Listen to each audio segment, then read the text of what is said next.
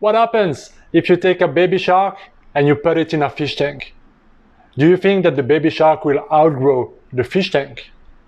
Well, the answer is no, it will not. It will not grow bigger than its environment. But if you take a baby shark and you put it in the ocean in its natural environment, they can grow up to 2.5 meters, which is gigantic.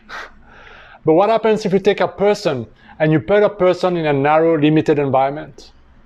What if a person's mindset and beliefs about themselves are not bigger than a fish tank? Can they outgrow their fish tank? And what happens if you expand their fish tank? What would happen to their lives? Well, you see, there was a team of psychologists from the Harvard University who had very similar questions. They wanted to know, look, if we change a person's mindset, if we change a person's inner environment, the way they think, the way they see themselves, what would happen? How much would they change and how far could we take that change? So they decided to create an experiment, and they took 8 gentlemen between the age of 70 and 80 years old. And they drove them in a monastery for 5 days. And the goal was very simple. For the next 5 days, all you have to do, they told them, all you have to do is to pretend that you are 20 years younger. That's all we want you to do. Pretend that you're 20 years younger. Now, to help them immerse and pretend better that they're younger, they tweaked the environment at the monastery a little bit. They changed the TV set, the radio, the newspaper. They changed a little bit how things look in order to reflect how life looked like 20 years before that.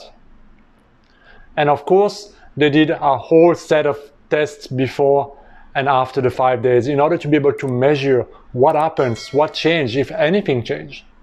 Now, after 5 days of pretending that they were 20 years younger, what do you think happened to those guys?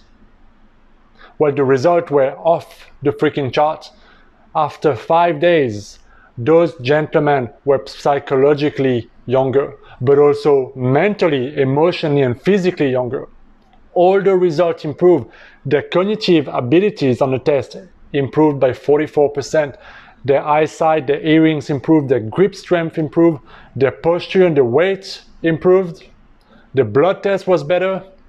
They didn't need to wake up in the middle of the night to go to the toilet anymore. Well, it's pretty amazing. In only 5 days, their body completely changed, and let alone how amazing this feels. Dr. Langer, which was the head of the research team, she said, after 5 days, I was playing football with those gentlemen, many of which on day 1 came with a walking stick. Can you believe that? The transformation that those people had after pretending that they were younger for 5 days. So what happened? What happened to those gentlemen? Is it a miracle? Is it luck? Is it some kind of God's work? Well, what happened is that they changed the way they were relating to themselves. Their assumptions and their beliefs about themselves changed, and their body responded. In medicine, this is often called and referred to as the placebo effect.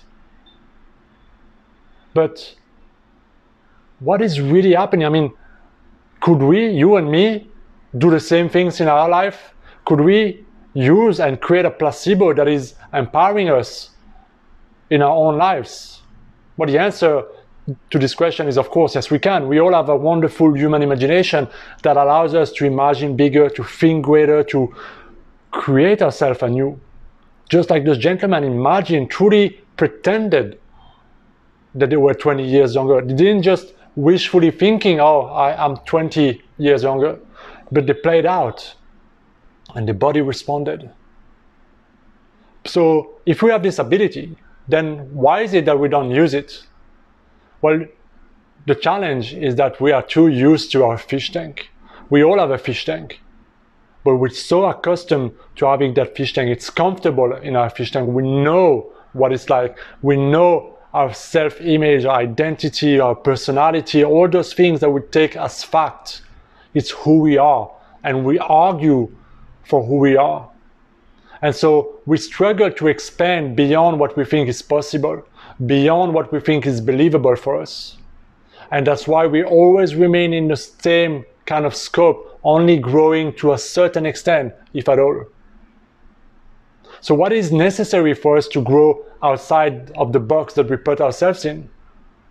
Well, what we need is to create a new version of ourselves. The life that we have is mostly the result of our deepest assumptions and beliefs about ourselves. And as long as we don't change the way we see ourselves and the way we see other people in our life, what could change? Because we forget that we are where we are today in life because of who we are.